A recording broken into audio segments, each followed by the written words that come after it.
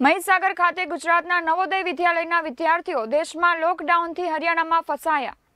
સરકારશ્રીને જણાવવા માંગુ છું કે જવાહર નવોદય વિદ્યાલય વેજલપુરથી 20 બાળકોને હરિયાણા નવા નવોદય વિદ્યાલય ખાતે માઇગ્રેશન માટે સરકારી સિસ્ટમ મુજબ મોકલવામાં આવેલ હતા।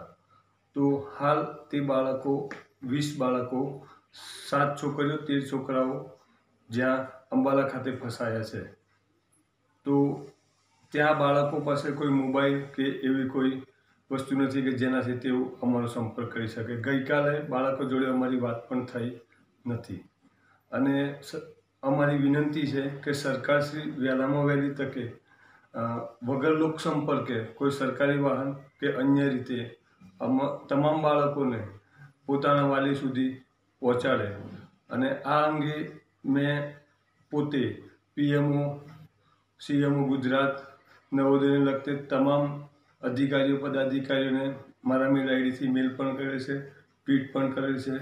મેં ધારાસભ્યશ્રીઓ તમામ કુબેરભાઈ ડિંડોર સહિત હાલ અત્યારે હું ઘોગંબામાં રહું છું, વતન મારું કડાણા તાલુકો છે, અહીંયાના ધારાસભ્ય જોડે પણ વાત મારી થઈ છે, કલેક્ટર સાહેબશ્રી જોડે પણ વાત થઈ છે।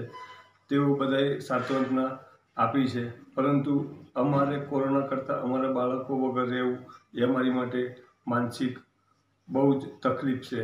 અને બીજા અન્ય વાલીઓ બિચારા અભણ છે, તેઓને જોડે મોબાઈલ જેવી પણ ફેસિલિટી નથી, તો તેઓ ખૂબ જ ચિંતામાં છે અને સરકાર આ અંગે કંઈ વિચારે અને અમારા બાળકોને સવેળા અમારા સુધી પહોંચાડે। નમસ્કાર।